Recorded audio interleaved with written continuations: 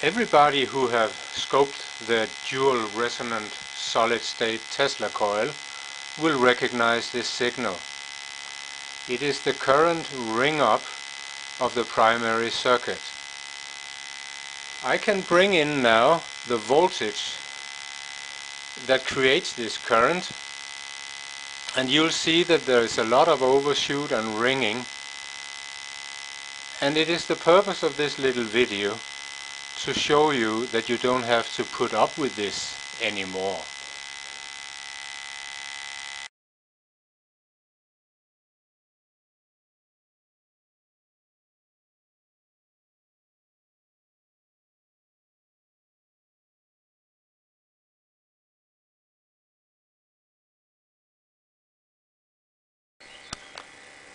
The burden network is simply the usual sensing resistor with an inductor in series. The resistor alone would produce the green signal,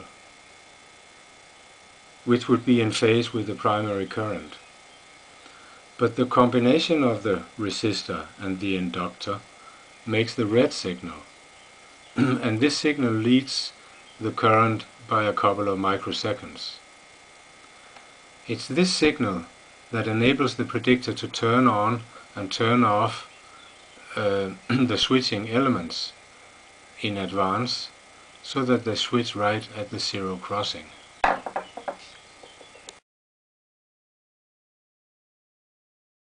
Don't worry about the accuracy, cause I got the best test equipment that money can buy.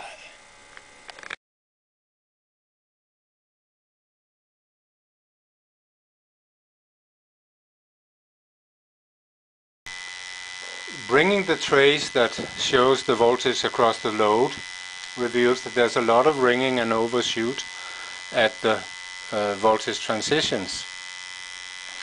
And this is due to the fact that the device is switched just a little bit later than the current crossing, which means that the Copac diodes have already started to conduct, and they are forced into reverse recovery when we apply the voltage across them. Therefore, it's important to adjust the switch so that it switches just a little bit earlier than the zero crossing, so that body diode is not allowed to conduct. And this is much easier than using gate resistors, just turning the knobs on a pot, and there you are. Ringing, be gone.